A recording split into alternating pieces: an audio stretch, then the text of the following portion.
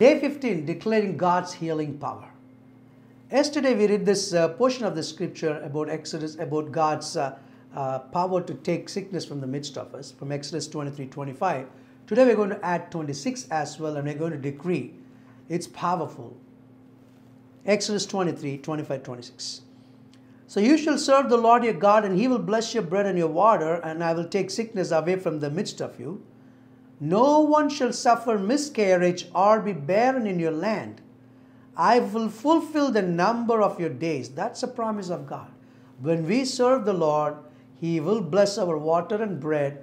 And not only that, he's not only blessing our water and bread, he's removing everything that can poison us to our body. You know, the food we eat, as I talked yesterday, God can remove that, and he is going to bless our body. And not only that, we will be fruitful. There will not be any miscarriage or barren in your land. That means our body will be fruitful, full of vitality. Amen. And then we see today, added with 26th verse, it says, I will fulfill the number of your days.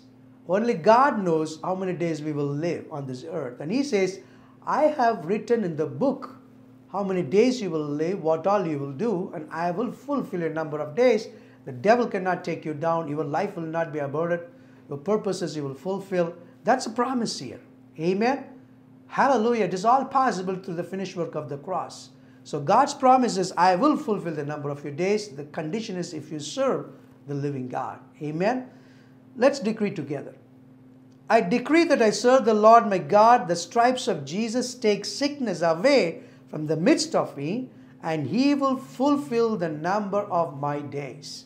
Amen. God bless you. See you tomorrow.